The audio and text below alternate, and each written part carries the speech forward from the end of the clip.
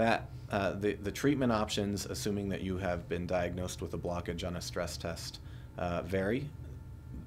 The most important one is going to become medications and lifestyle. And we're beginning to find, as new and new literature comes out, that sometimes we don't even need to be aggressive with interventions, that people can do just fine if we are very good about putting you on the appropriate medications, including some blood thinners, cholesterol medicines, and blood pressure reduction.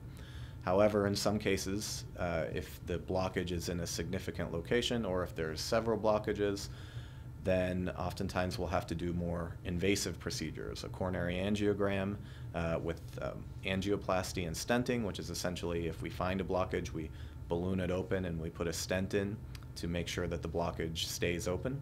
And other cases involve open heart surgery.